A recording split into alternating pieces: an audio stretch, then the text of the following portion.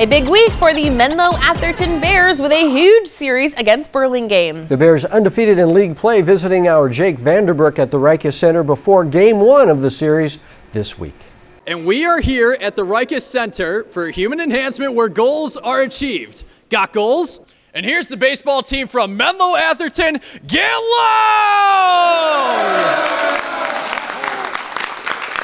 So I'm going to start off with Rowan Kelly, who is a tremendous junior, hitting lefty, batting .407. And you know what, Rowan? This team is playing really well. Entering this week, you guys are unbeaten come league play.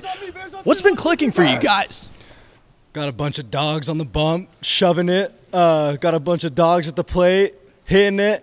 The boys are feeling good. We're raking right now. We're pitching well, hoping to roll it in against Burlingame this week, hoping to get a couple more wins and end the season undefeated in league. Rowan is leading the team with a .407 batting average, but come second is Jimmy Zaharias. He's hitting .372. So, Jimmy, I got to ask you, what's been the key to your success when you step into the batter's box? Really, after the beginning of the season, I made an adjustment with my approach, and I'm a lot more aggressive now. No more strikeouts if I can help it, and just been feeling a lot better lately. What's it like playing with your brother, George? It's really cool. I've been able to experience it since Little League when we were 12, but now it's really great to play with him. It's just a great atmosphere around here. And speaking of George, I'm going to make my way over to the senior. You made that commitment to continue your baseball career at the University of Texas. Take me through the recruiting process.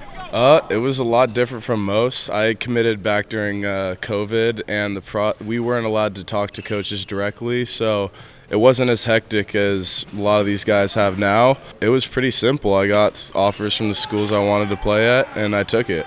Awesome. Gentlemen, thank you so much. Now we're going to take you to the highlights of their game against Burlingame. Here are the highlights.